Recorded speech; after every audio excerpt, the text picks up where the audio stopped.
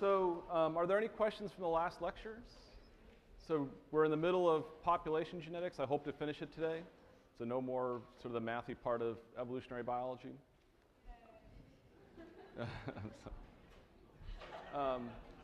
Not that you'll see any more math today, but all you'll see is, in terms of equations, is the Hardy-Weinberg, and that's easy, right? Okay, so there have been a couple questions about notes that have been posted. I haven't put anything on BSpace. BSpace seems to become much more popular this year than it was in the past. And so I'm certainly happy to post things there. It's not difficult, but they are being posted on the course website. So next to each lecture should be some links to my notes, a PDF of my notes, this bit here, and also whenever I do have them, a PDF of my keynote presentations, or PowerPoint, or whatever you want to call them, okay? So you should be able to find them there. I've gotten a couple emails about where they are. They're online.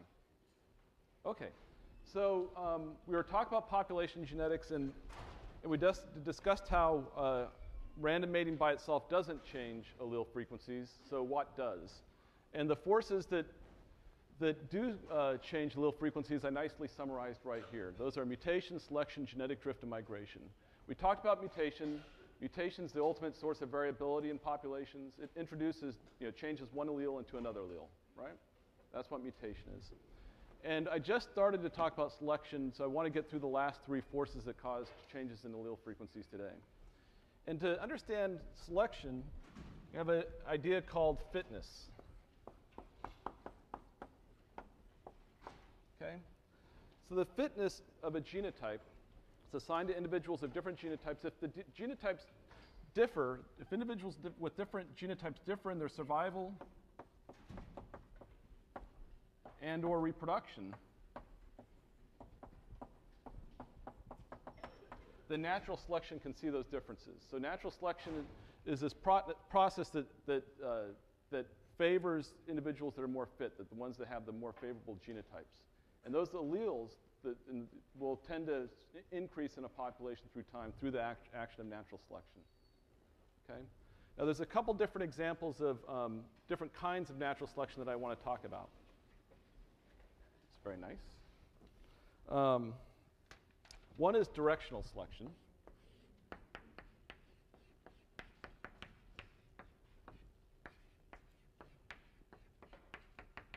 And this is the scenario I want you to consider. So here's our little population. It's made up of everybody's homozygous for the little a allele, okay?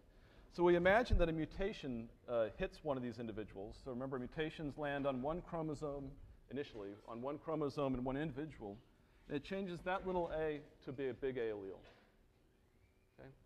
Now, the scenario is this. Let's imagine that this mutation, this big A allele, is a beneficial mutation. That is to say, it's a good mutation. If you have this allele, you have a fitness advantage over your other individuals in the populations that don't have it. What will happen, what natural selection does, it tends to increase the frequency of that big A allele. So over time, you would see more and more individuals have the big A allele. Okay? So this might be a snapshot of the population at some intermediate point when the population is polymorphic.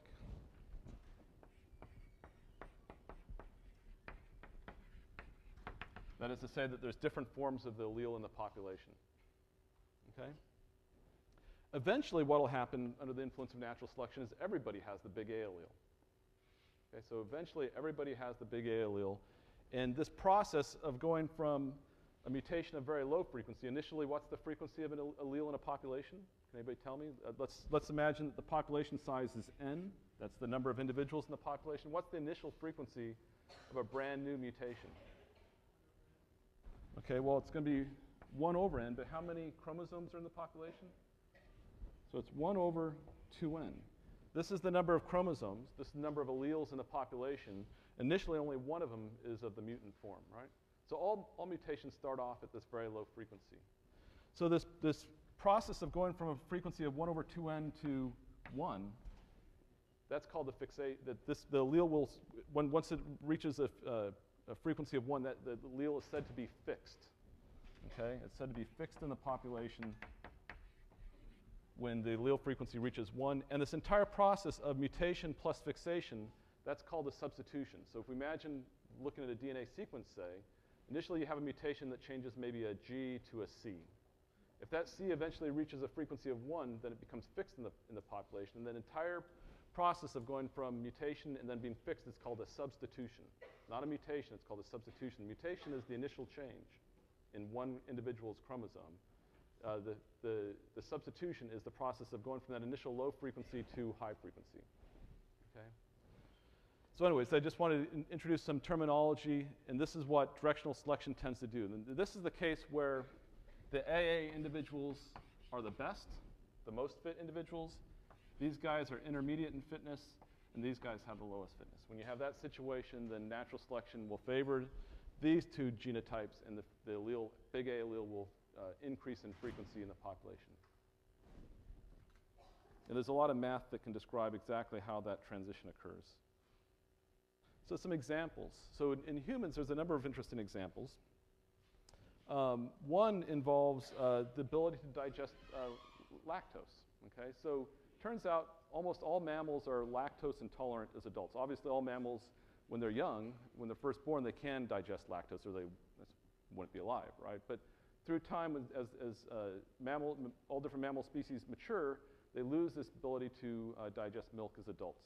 And the reason they do this is there's a gene called the LPH gene. This is for lactase fluorescein hydrolase, okay? This gene is turned off in adults. Okay? Now, cats can actually digest milk as adults. Basically, LPH is active or is expressed in adults and cats. Okay? So basically, there's mutations in cats that cause LPH to be expressed as an adult. It's never turned off. Now, there's some, you're probably aware that there's some populations of humans that can digest milk. I can do it as an adult, and probably if you can raise your hand, can you digest milk? Okay, and you'll probably know it if you can't because you're flatulent if you drink too much milk, right? There's other things you can tell too, but so there's some populations in humans that actually can digest milk as adults. And it turns out there's two. There's Northern Europeans and some populations in Africa. And interestingly,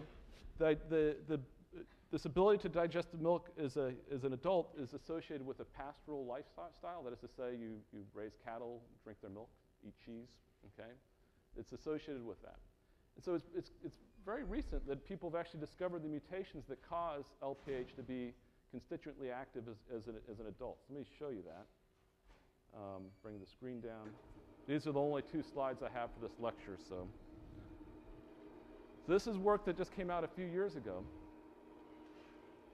And this looks a little bit complicated, so I'll tell you more or less what, this is a figure from a paper that was published in Nature Genetics a few years ago. But basically, this is a representation of part of the second chromosome, okay? And then these little hatches are positions where they found variation in humans. That is to say that there's a polymorphism. Some individuals might have a nucleotide T and others might have a C, or some individuals might have the nucleotide A and others might have a G at that position. So these are positions where they're known to be polymorphisms, and this is in this LPH gene region. And what they've done is they've sort of blown up certain regions of this gene, and they found that there were certain, so I should also tell you that there's a buzzword that you might want to know, which is called SNP. I think I mentioned it earlier, SNP, for single nucleotide polymorphism. You might actually see that in newspapers. It's a term that's thrown around enough now that I've seen it in newspapers. This basically, SNP is just a place in the human genome where there's variation, okay, a known variation among individuals. But anyways, this is just, they just blown up a certain region of this gene, a certain non-coding part of this gene, and they found that there were 4 mutations, 4 SNPs, that happen to be associated with this, with the gene being active as adults. And here they are. This is the 4 that they found. There was a GC change here, a CT polymorphism, a TG polymorphism, a CT, and a CG. Let's see, which one is this one right here? This one that they labeled 13, 9, 10. This is basically the position along the sequence in this study.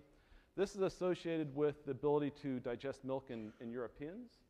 And these other three mutations, 1, 2, 3, these 3 are associated with the ability to digest milk in being lactose tolerant, as they say, in adults in these African populations. So what this means is that the ability to digest milk in humans has evolved at least twice independently, maybe more, right? And you can imagine that natural selection would favor the ability to digest milk as adults. I mean, this is a huge food source for some groups, for some populations of humans, cheese, milk, for instance. They can also, using methods that I'm not going to describe in this class, estimate when these mutations probably first occurred. About 7,000, 8,000 years ago was the guess that the authors put in the paper, which is coincident with when these pastoral lifestyles first were adopted. Okay, so this is an example in humans of a recent event of natural selection. And here's just to give you an idea in these African populations. This plot over here shows you these 3 different countries they surveyed. And basically, they're looking at LP, what is this? Lactose tolerance and intolerance, I believe. So this is just plotting the frequency of these different traits. And over here, they're showing you the frequencies of these different mutations, these different SNPs in the different populations, right? The main, you're not really responsible for either of these slides. I just wanted to give you an idea of a recent event of natural selection. If you basically know the story that there's been multiple events, convergent evolution of this trait in 2 different human populations, I'd be quite happy. And convergent evolution of traits, so convergent evolution is the independent evolution of a trait. That's usually taken as strong evidence that natural selection caused that evolution. Okay? If you have, for instance, fusiform forms in organisms that swim through the water, that is like a kind of a torpedo shape, you can imagine that's evolved independently in mammals, in whales and dolphins and seals, and also in fish, right? And you can imagine that would be a trait that would be very strongly selected for. So just to give you an example of some convergent evolution. All right, so let's put this back up, blank the screen up. That's it for this. Oh, there's one more time I'll have to bring the screen down, that's right. And these past episodes of natural selection, I mean, this is an example of a trait that you might think of as a benefit. I mean, I'm glad I'm not flatulent after drinking milk, frankly. Okay?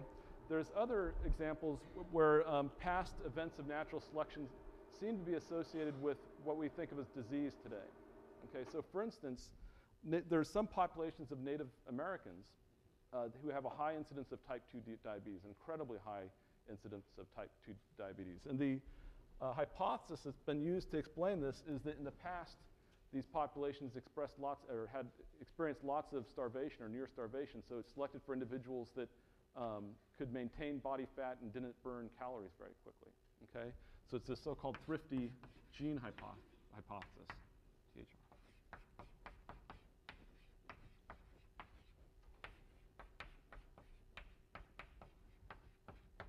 Okay, so if you had a thrifty gene, that is to say one that made your metabolism slow in the past, you were more likely to survive these incidents of starvation.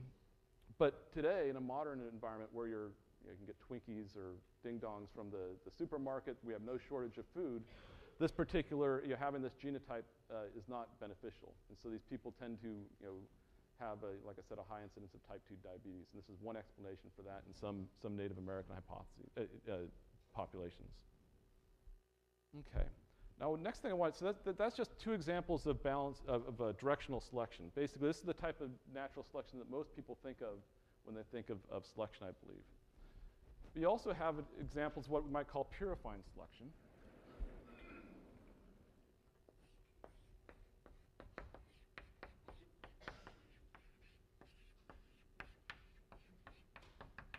Okay, and this is an example, so this is the hypothetical example I want you to consider here. So let's imagine a population that's all homozygous for the big A allele now, okay? And you have a mutation that lands on one of these chromosomes in one individual, and it turns that big A allele into a little a allele, okay? In this example, the little a allele isn't advantageous as it was, the mutation is not advantageous or beneficial as it was over here. It's deleterious. This individual's sick. Okay, so what does natural selection do? It tends to remove these alleles from the population. Okay? So one question is, why would you ever have these alleles floating around in a population? Well, the idea is that you have mutation constantly introduces these little a alleles into the population, and natural selection is constantly removing these mutations from the population. And remember, even though the mutation rate's quite low, you have some, 30,000 some odd genes in your genome, so there's always going to be, every generation you're going to have a couple deleterious mutations landing on some chromosome somewhere in some individual. And so eventually what will happen is there'll be a balance that is struck between natural selection removing these deleterious mutations and mutation introducing them. And that balance, population geneticists call that mutations selection balance.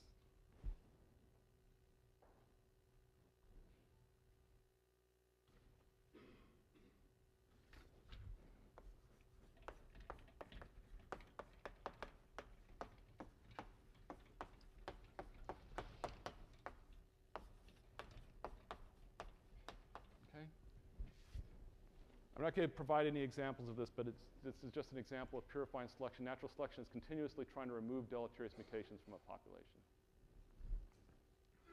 And the last example of natural selection I want to discuss is called balancing selection.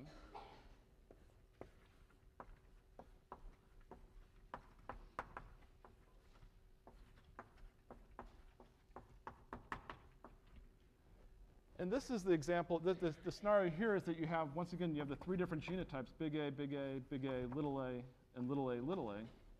In this scenario, the heterozygous individuals are the most fit, okay?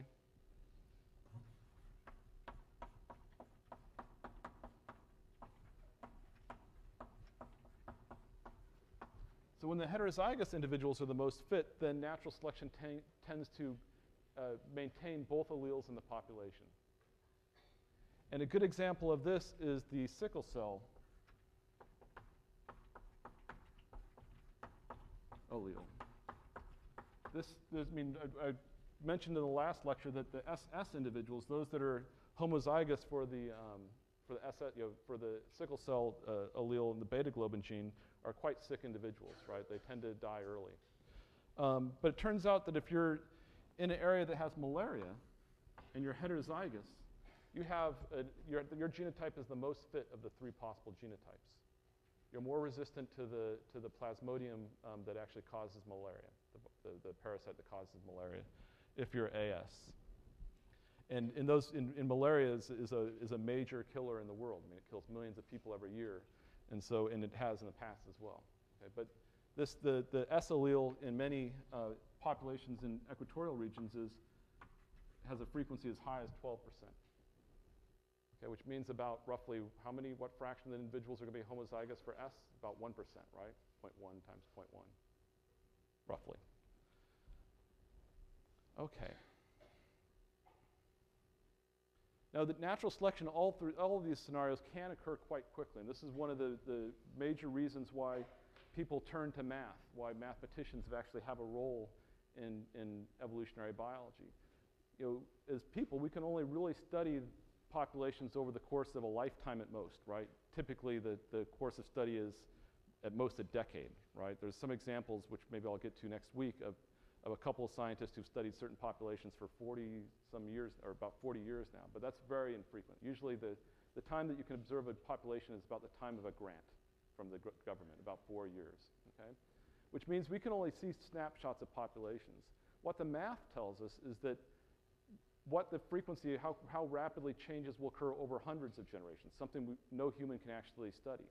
And so what mathematicians found out in the 1920s is that natural selection can see very small differences in the fitness effects among these different genotypes and cause the frequencies to change rapidly over geological or even over the course of even a human history, like 1,000 years. Okay? So the math has been able to help us predict into the future how quickly alleles should change if the environment stays constant. And that's another thing I should point out is that the fitness depends critically on the current environment that the genotype is in. If the environment changes, then the fitness consequences of that allele can change as well. And a good example of that is phenylketonuria. This is a disease that's caused by the inability to break down phenylalanine. All right? And so individuals that have this mutation, they tend to accumulate phenylalanine in their body, and they suffer from mental retardation, and they often die quite early. They usually do, in fact. So clearly, that mutation is deleterious in the presence of phenylalanine. If you actually give these people a diet that doesn't have that, then they're fine. Okay? They can actually live normal lives. They just have to be very careful about what they eat, okay? Because that mutation is deleterious in the presence of phenylalanine. Is that clear? So the environment, if the environment changes in some way, then the fitness advantage of some genotype might appear or disappear, or might become apparent. Okay, so that's all I wanted to say about selection. Now I want to turn my attention to genetic drift. Okay, and genetic drift is a random, is sort of the random effects of that change allele frequencies. So you can imagine situations where, let's do this.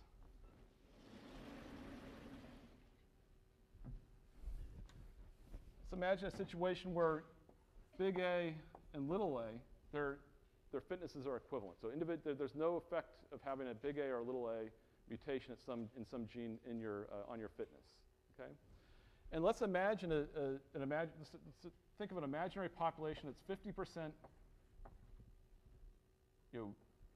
has the big A floating around, and then 50% of the alleles are little a.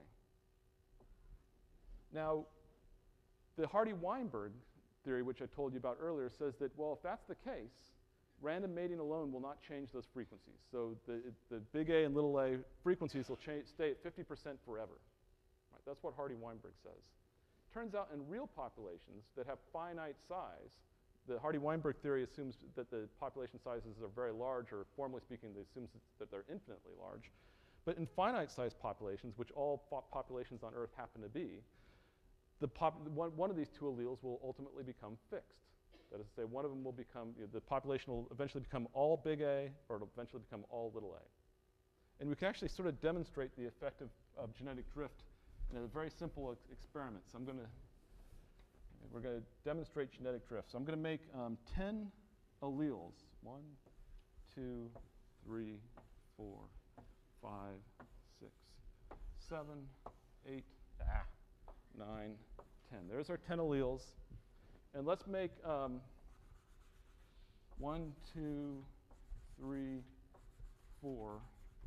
Let's make 4 of them the white alleles, and 6 will be well, I guess they're green, right? The chalkboard colored alleles. And let's also just label these alleles. 0, 1, 2, 3, 4, 5, 6, 7, 8, 9. Now, I'm not going to explain the following statement, but one way of thinking about making, this is our current generation.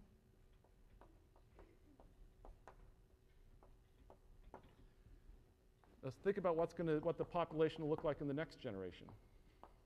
One way of simulating genetic drift is just to randomly sample the alleles from the current generation and put them into the next generation. So now we're not thinking about alleles as being in individuals. We're just thinking about just randomly selecting these alleles.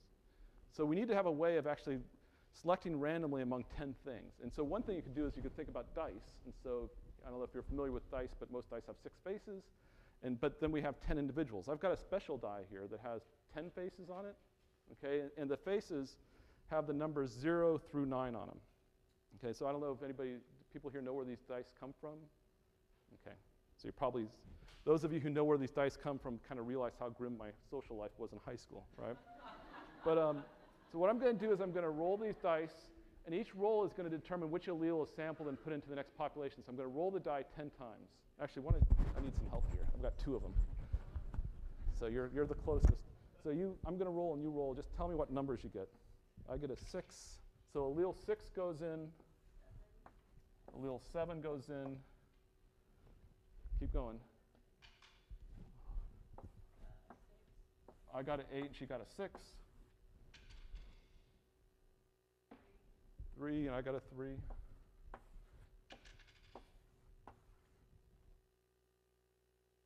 4, okay. And we need 3 more rolls. Got a 5, 6, 1 more. All right, so the one allele which was copied in, that's this color. 6 is clear, 5 is clear, 4 is clear, 3 is colored in, 3 is colored in, 6 is clear, 8 is clear, 7 is clear. Was that a 0 or a 6? I thought it was a 6 too. Okay, so we have 1, 2, 3 of the white alleles, right, in this generation. So 1, 2, 3, 4, 5, 6, 7, 8, 9, 10. Good, we rolled the die the correct number of times. So the frequency of this allele in this population was what? What was the frequency of that allele? It's 0.4, right? What was the frequency of the allele in this generation? 0.3, right? Would you all agree that we had no bias in terms of which allele we actually sampled in the previous generation? There's no fitness consequence in terms of you're being more likely to be sampled if you're this allele rather than this allele, right? So the frequencies changed from one generation to another. They evolved, right? But there was no natural selection involved. It was just random chance. Okay, so this is genetic drift. You can think of as sort of the being hit by the bus type of process in evolution, right? There is a random factor to which alleles are going to be ultimately fixed in a population. Okay, and what I'll do is I'm not going to show any. Once again, I said I'm not going to show any math, but I will show simulations soon that simulate genetic drift and natural selection operating together. Okay? Now, there's a couple of different terms that come up with genetic drift, rather. You can keep that die if you want. It's yours. Yeah. Ah. Well, let's use this one. It's clean. So there's two different ways that you often see genetic drift expressed in evolutionary biology. One is bottlenecks. And what a bottleneck is a temporary restriction in the population size. So what I'm going to do is make a little graph here where we have time along this axis. There's time. And then on this axis, we'll have the population size, n. So you might have a population that's pretty big for a while, and then for whatever reasons, the population size decreases,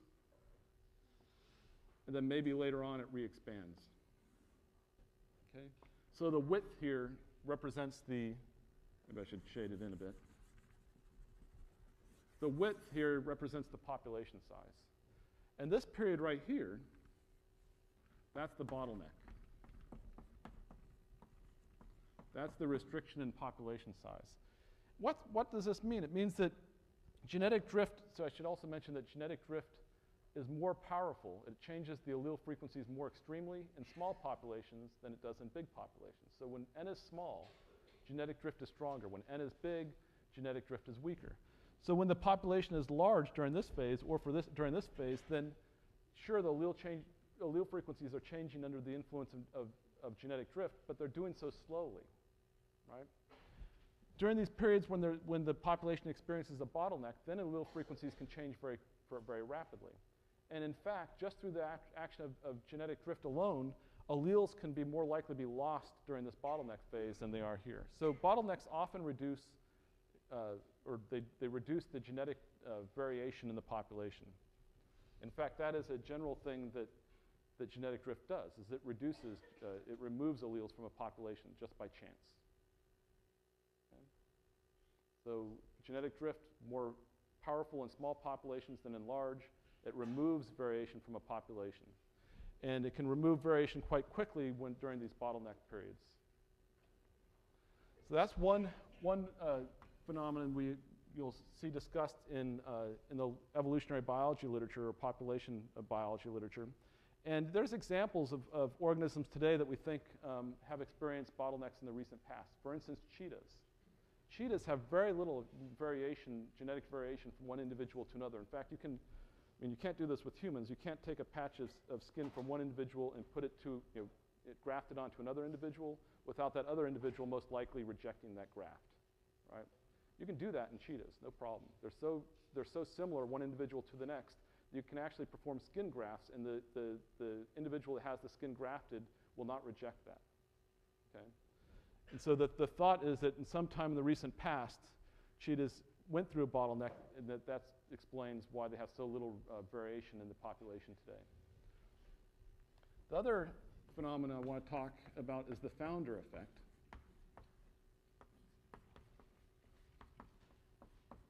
And this is the idea that, let's say we have some population, some big population, and it's going to found a new population. So that is to say, maybe some individual from this population, or some small number of individuals, maybe a bird flies to a new island, or maybe some individuals cross some mountain range, and they found a new population over here. Now, the individuals that move from this population, first of all, the idea is it's a small number of individuals, and they're a random sample from the population at large. Okay? So if it happens to be the case that some of these individuals that migrated, that founded the new population, happen to have an allele that was rare in the founding population, then that allele that is rare over here can become quite common over here. Okay, and so often you'll get, you're probably familiar with these studies of small isolated groups of humans. There's a lot of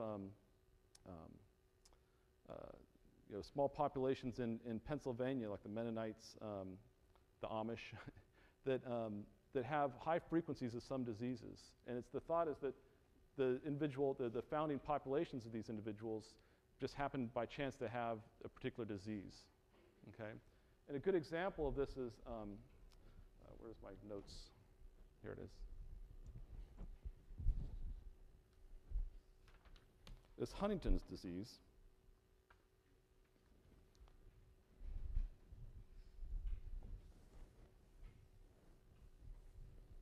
This is in the notes, so I'll just, for brevity's sake, call it HD, Huntington's disease, which is a late onset neurodegenerative disease. It's actually a very horrible disease. It's not really, it occurs late in life, so after people have normally reproduced, so natural selection doesn't see it as well. Remember, natural selection operates on individuals before they reproduce, right?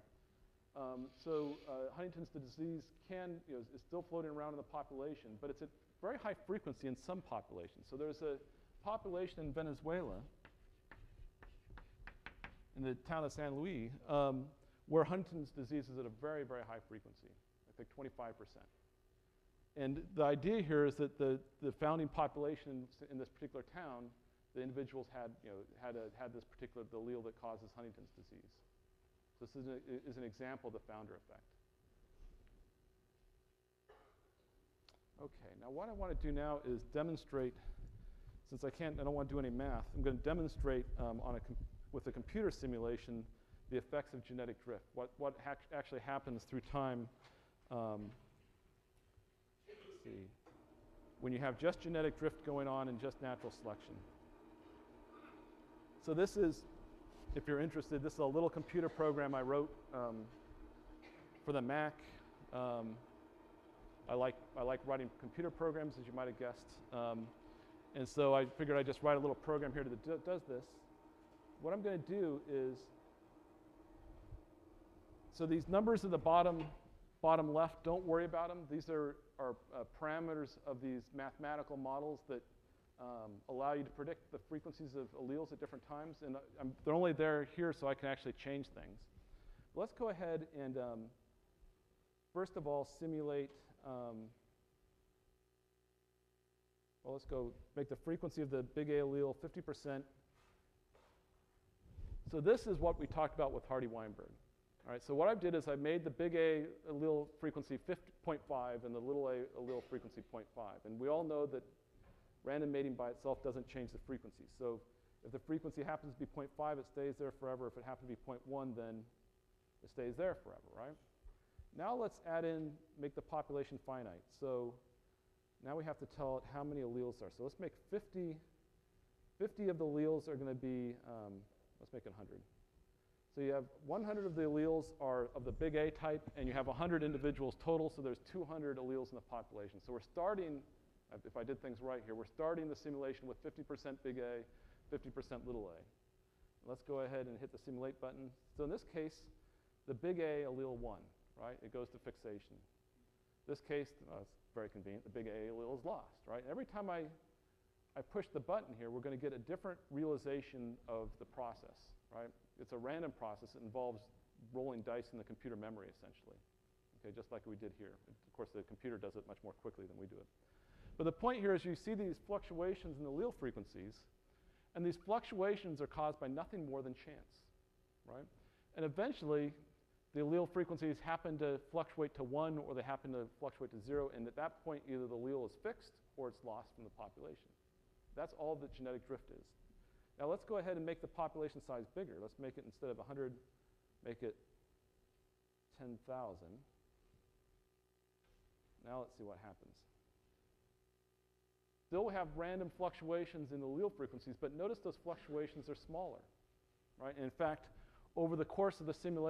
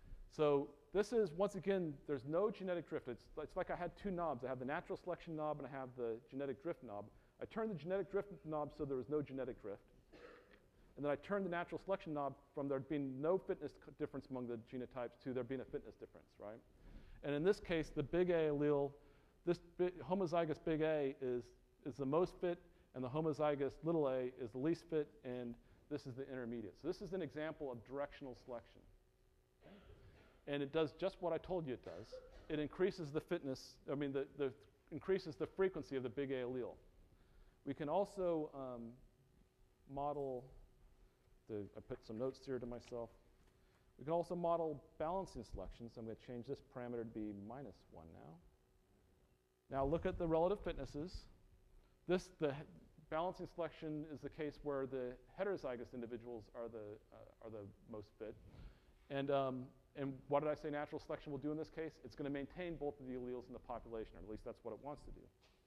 So here we go. We started off at a frequency of 0.01, 1%. I'm doing this wrong. And it goes to some intermediate frequency, and it appears to be staying there forever, right? We could also start the frequency off at some big number, 0.99, say, and see what happens. It starts from a big number and goes down. So natural selection is favoring some intermediate frequency for the two alleles. Is that clear? Okay. Now let's go back to the case I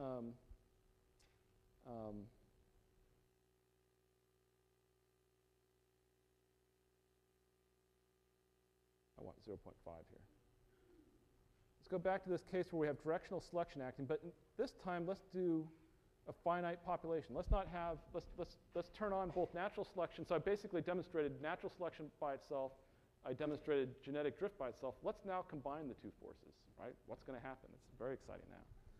So we're going to make the populations finite in size.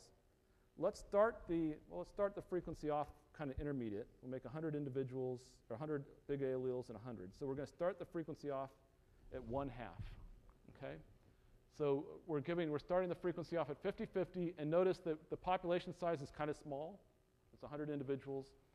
And that in this case, remember the big A allele is always favored. If you have a big A, you're always better than if you don't have one. And it increases the frequency to 1. Let's push this button a number of times. They're fixed, fixed, fixed, fixed, fixed, fixed, fixed, fixed, fixed, fixed, fixed, fixed, fixed, fixed, fixed, fixed, fixed, fixed, fixed, fixed. Almost lost, but fixed, fixed, fixed, fixed, fixed. You see a difference in the pattern? Remember when I just had genetic drift going on, there was no fitness difference among the genotypes, and I did the same thing. What happened? About 50% of the time, roughly 50% of the time, big A was fixed, and roughly 50% of the time, big A was lost, right? Now clearly we biased the fraction of the time you're lost. Every time I hit this button, big A was fixed, right? We never saw an instance where it was lost. True? Okay, and that makes sense. But now let's go ahead and start the frequency off much smaller. So let's start the frequency of the big A allele off at its frequency that it's going to be in when it first occurs. After all, when it first occurs, it's going to be at a frequency. There's only one example of that allele in the population. It's still better so the individual that mutation lands on is one lucky individual, right? Because he or she has a real fitness advantage. But let's see what happens. Will the frequency go off to 1 every time? No. Here's one example. There's another example. It was lost, right? Here's an example of an individual or an allele that's favored being lost from the population. It's not being fixed. Lost, lost, lost, lost, lost, lost, lost. It was fixed there. Lost, lost. Every time I push the button, another simulation is occurring. There's another example where it was fixed. This is another example. Once again, genetic drift is being hit by a bus. This is an example of that super fit individual just not looking the right way when they cross the street and being hit by the bus, right? They're just that allele. Those good genes were unfortunately lost from the population. So this is kind of a remarkable fact and one you might think about. Natural selection is definitely a powerful force, and it does change these allele frequencies. But it's not perfectly efficient, right? It doesn't take every single beneficial mutation that ever occurs and drag it to fixation, right? There's this random chance element that natural selection has to fight. So generally speaking, natural selection is more likely, the alleles are going to be less likely to be lost through genetic drift when the populations are large. But you're still fighting this fact that when these new beneficial mutations first occur, they're at low frequency. And so basically, natural selection only sort of gains traction when the frequency of this beneficial allele gains some intermediate frequency. Then it's much less likely to be lost, and natural selection can do its thing. Okay? Is that clear? No? Yes? Okay, good. Some people are nodding. That's a good sign. All right, so what else did I want to say? I said 5 minutes to go.